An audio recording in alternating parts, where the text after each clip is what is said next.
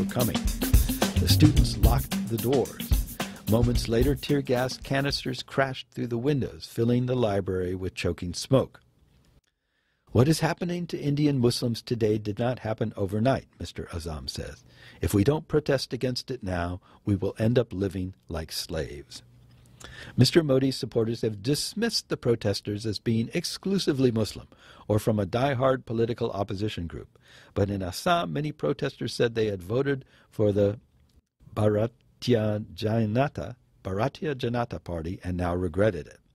On Monday morning, some 5,000 protesters of many faiths gathered in central Guwahati, Assam's capital. One chant echoed across town, "Down with Modi." So there again, you see a description of a place that is kind of closing ranks and trying to define a national identity, using incremental steps, just little steps along the way, but very clearly headed towards a particular result. And there are a lot of people these days, even our current president, who speak of nationalism in positive terms and say, well, there's nothing wrong with being a nationalist. I mean, it's just being proud of who you are and what you are. So it's taking the notion that a nation it's in a very clear way, it is similar to racism in the sense that it takes this imaginary thing, race on one hand, and or national identity on the other, and makes it into something that is more than it is. A national identity is a combination of where you live and a certain kind of cultural set of beliefs that you might have, and in many cases ethnicity as well. But it's not always all three of those things. It's often just one or the other. And so this notion that because you live in a certain area and have a certain similar set of beliefs, that there's something unique about you and the people that you're with that is unique to you and to that place is pretty far-fetched if you think about it. I mean, it goes back to the notion of assimilation that people talk about, like people come to your country and are supposedly assimilate without affecting the people that are already there. This is the notion of the melting pot in America is originally started out as an interesting idea where everyone would come in, bring a little bit of their background and their identity and their religion and their cultures and all those things, and it would all melt together to form this new thing. But that has changed over the years, and then it has become this belief that immigrants are supposed to come here and change who they are to be more like the people that are already there. And that's different from the melting pot. The melting pot, as an idea, as an ideal, let's say, was assimilation in the broadest sense. It was the people who were already there and the people who were coming in new, all changing to become some new thing because of the influence and the presence of each other. Today, the idea of assimilation that we hear used often in discussions of immigration is the notion that you're going to come from somewhere else with your unique identity, your culture, your religion, your language, your tastes, your experiences, and you're going to come and you're going to turn into a newish version of all the people that are already there, who will remain unchanged by you. So this idea of assimilation is really often, as it's used now, is primarily people saying, we don't want you to change us. We want you to change to suit us, or you are not welcome here. This is related to and very much a part of the notion of nationalism, which, as was described earlier, is this notion that because you live in an area and you share one of any number of things, an ethnicity or a culture or a religion or something like that, that you are therefore part of this group that should remain distinct and separate and not be affected by others.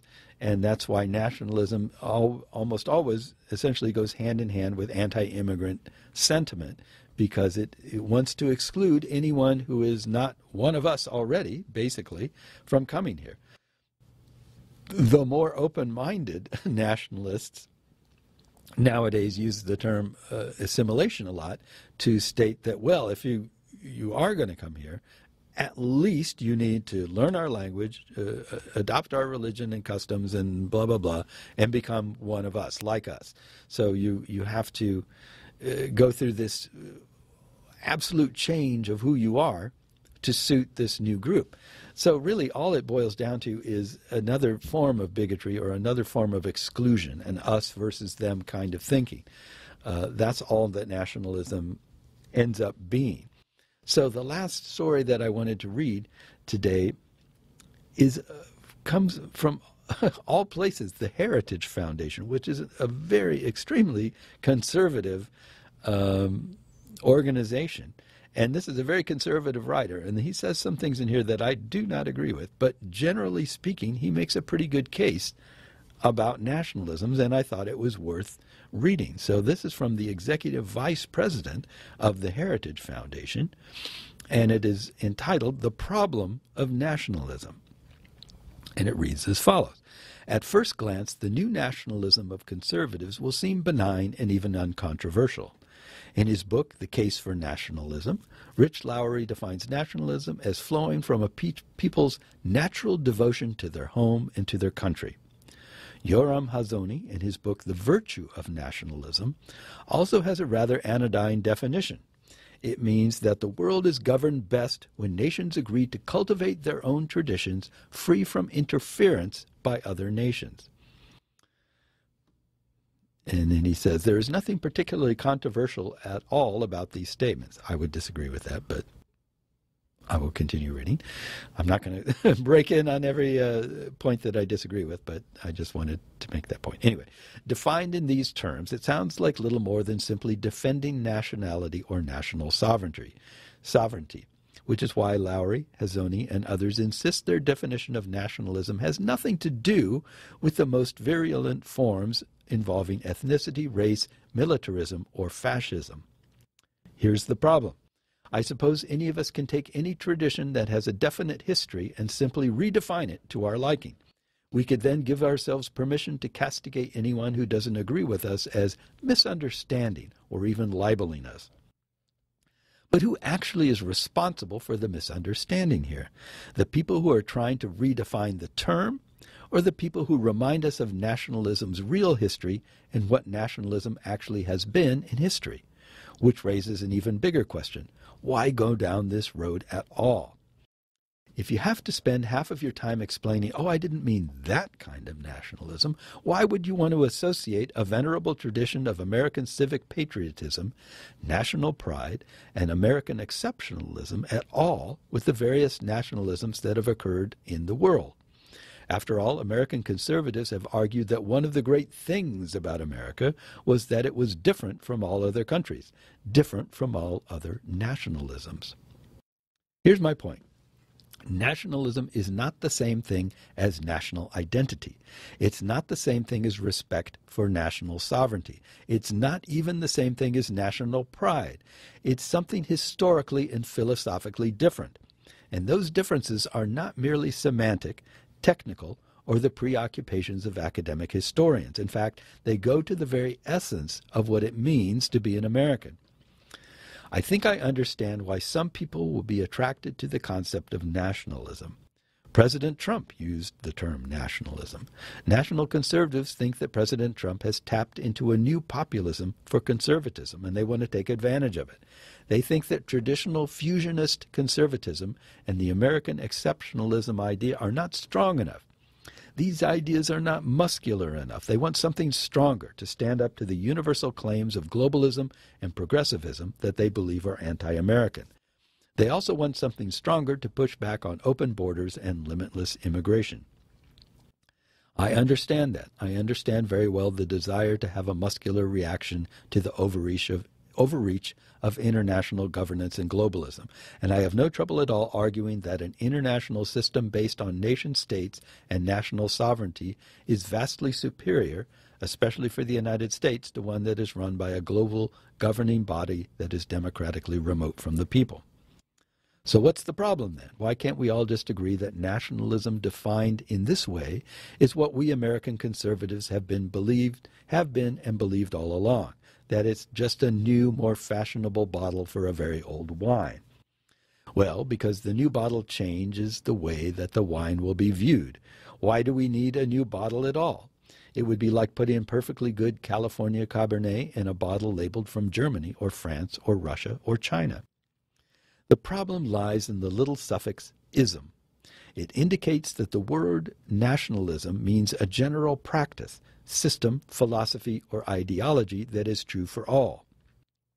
There is a tradition of nationalism out there that we Americans are part of. All countries have nationalisms.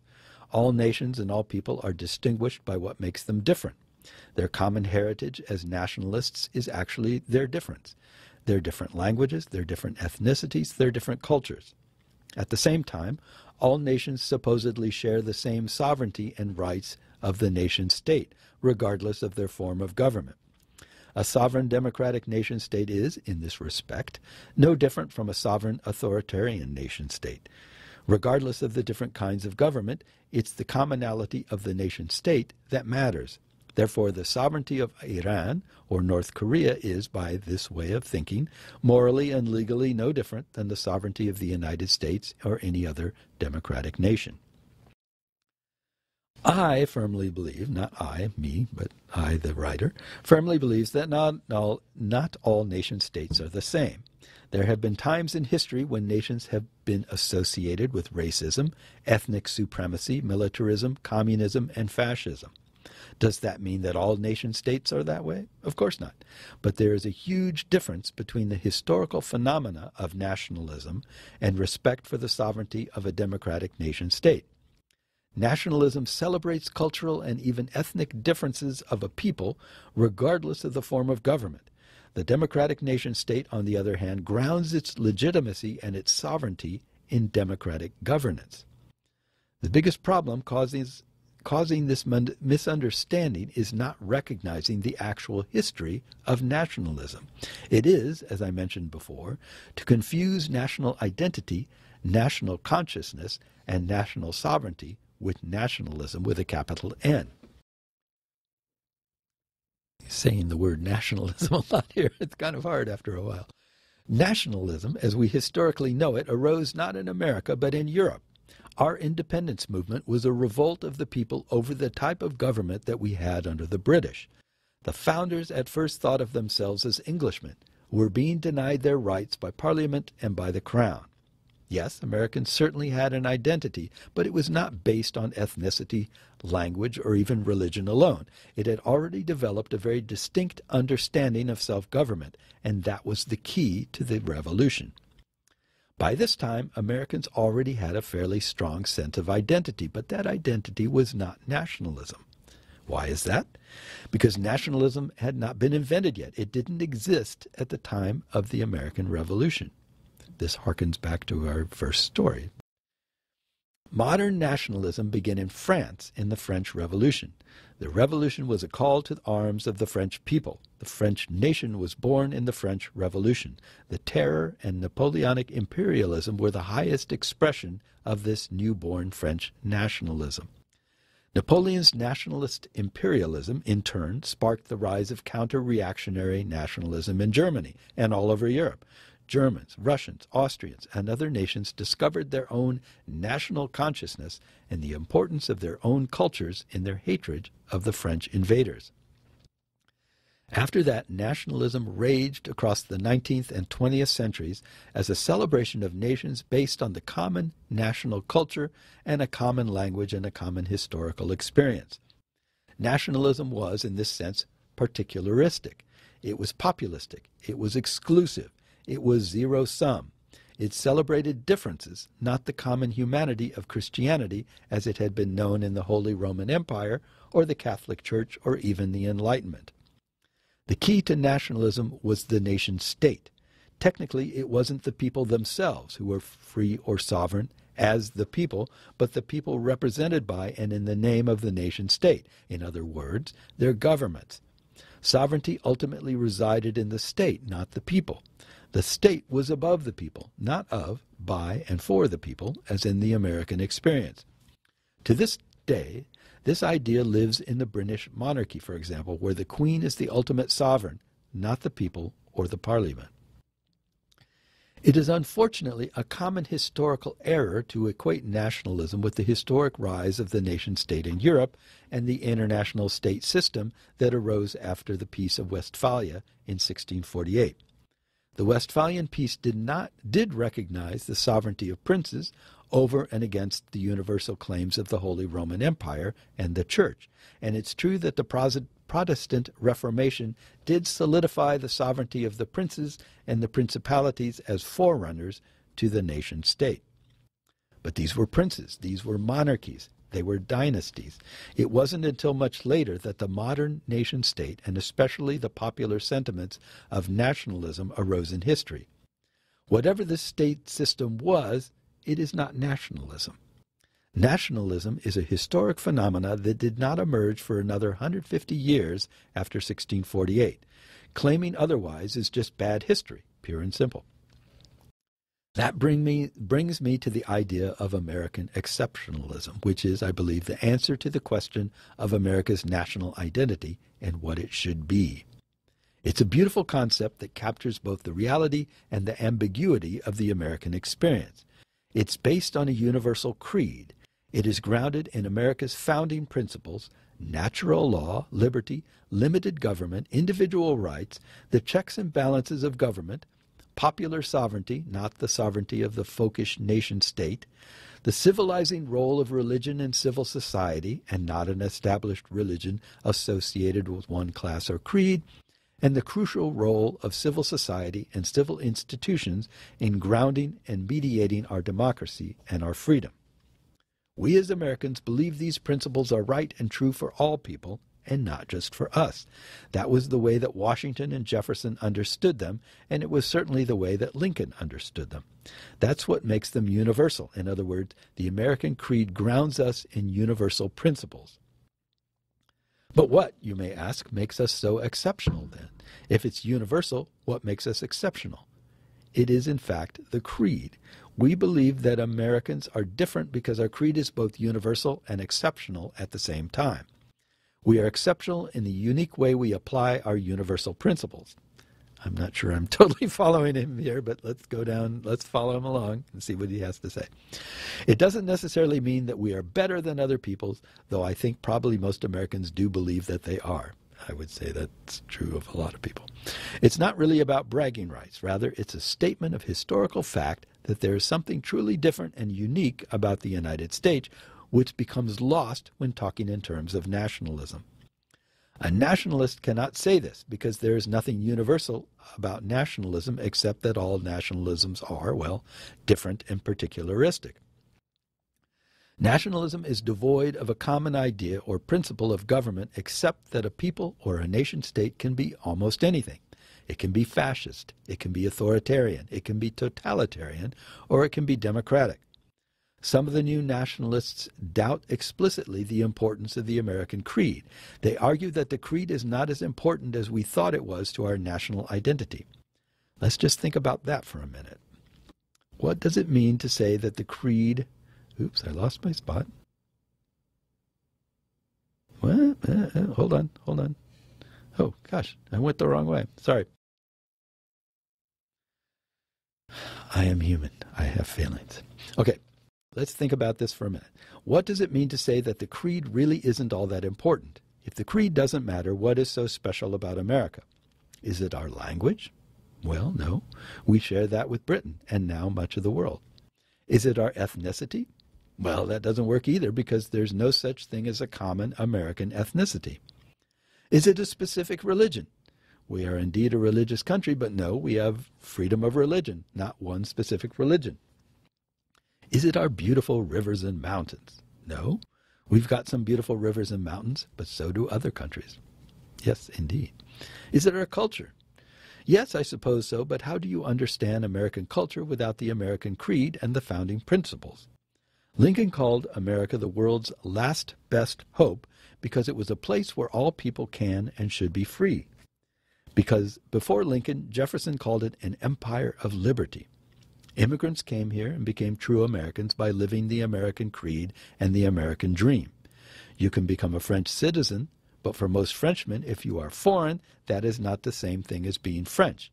It's different here. You can be a real American by adopting our creed and our way of life.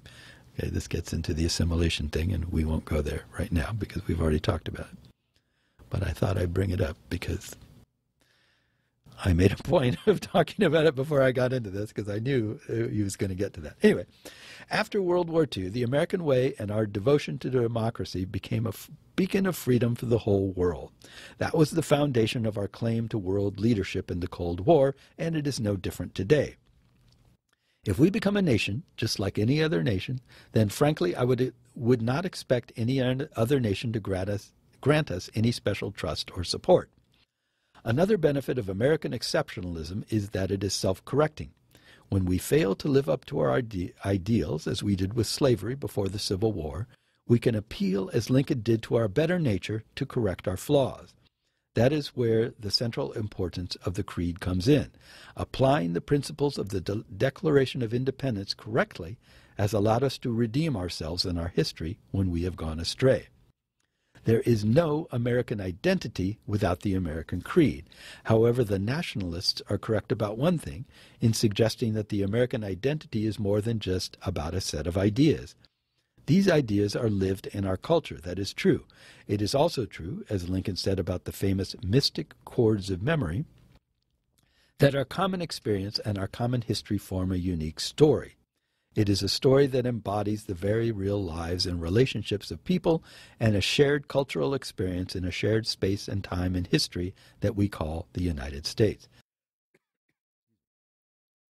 The sharing of experience in space and time in and of itself is not unlike what any other nation experiences. At the most basic level, yes, I would say that all nations are in that respect alike.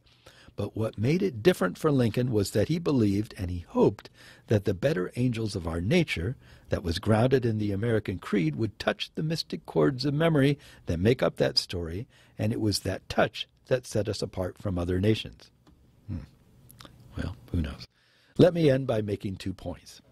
One, the degree to which national conservatism sounds plausible rests on a profound historical misunderstanding. Statements in and of themselves that sound true and even attractive have to be superseded in a state of historical amnesia. Let me try that again. Statements in and of themselves that sound true and even attractive have to be suspended in a state of historical amnesia to make sense. I was talking about that earlier too. When Hazani says, national cohesion is the secret ingredient that allows free institutions to exist, it makes an almost obvious banal point, at least for the countries that are already free. The problem begins when he associates this with the general tradition of the virtues of nationalism as a concept. Then it gets really messy. Is national cohesion the secret ingredient to free institutions, to nationalists in Russia, in China, or in Iran? Hardly. In fact, nationalism in these countries is the bitter enemy of free institutions. If the answer is, well, I don't mean that kind of nationalism, then the question gets really begged. Why make broad general statements about nationalism at all if the exceptions loom so large, if in fact the exceptions end up being the rule? My second point is this. If this were just an academic debate over the idea of nationalism, then I suppose it really wouldn't be all that important. You could let the intellectuals split their hairs and historians make their points about the history of nationalism, and you could go and see whether or not the concept of nationalism really helps us politically, whether it's true or not. I fear the problem is bigger than that for conservatives. The conservative movement today faces huge threats to our most basic principles. From the left, we face progressives who have always said that our creed and our claims to American exceptionalism were a fraud. This is not true. Exactly. They have always argued that we were a nation like any other. In fact, the more radical of them argue that we are actually worse than other nations precisely because our founding principles were supposedly based on lies. Well, this is, in fact, kind of true. Anyway, I'm sorry. I'm not here to argue with this guy. I'm just reading. Okay, now we face a new challenge on the sanctity of the American creed from a different direction, this time from the right. It comes first from blurring the distinctions between nationalism, as always practiced, and the uniqueness of American exceptionalism. Then it goes on to raise the specter of the nation-state as being an idea, if not the central idea, to American conservatism. That's no different from what a continental European conservative probably would say about their traditions. Frankly, I don't get this at all. American conservatives are skeptical of the government. They're skeptical of the nation-state. That's what makes us conservatives. So why elevate the concept of the nation-state that is so foreign to the American conservative tradition? I fear the answer may have to do with the deeper philosophical transformation that is going on inside some conservative political circles. It is now becoming fashionable for some conservatives to criticize capitalism and the free market. Some are even arguing that there are now no limiting principles to what the state and the government can or should do in the name of their political agenda. This used to be called big government conservatism. It was seen then as a liberal proposition, and it still is, in my view. It shares a troubling principle with modern progressivism. Deep down, having the government rather than the people make important decisions about their lives is, in principle, no different than a progressive arguing for the need for government to end poverty and eliminate inequality. Apparently, the idea is that with conservatives in charge of government, this time it will be different. This time we will make sure that the government that we control will drive investments in the right direction, and we will make the right decisions on what the trade-offs are. Does this sound familiar? Don't defenders of big government always argue that this time it will be different? Put aside for a moment whether we conservatives would ever control such a government to sufficiently do the things we want it to do. Do we want to empower a government even more in industrial and other kinds of economic and social policy that will surely use the very increased power to destroy the things that we love and believe about this country?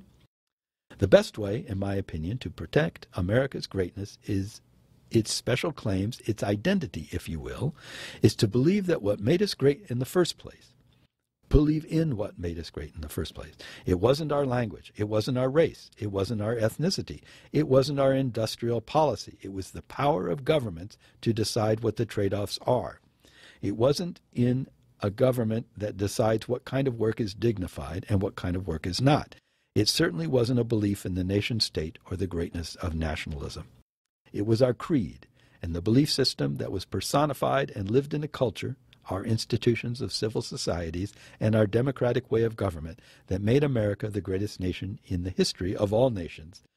In a word, it was our belief in ourselves as a good and free people. That's what made America exceptional. That's what made us a free country, and it continues to do so today.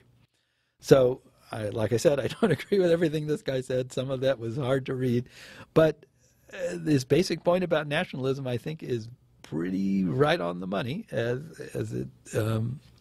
I stated earlier. And I made all my arguments. I've run out of time, so my arguments are done.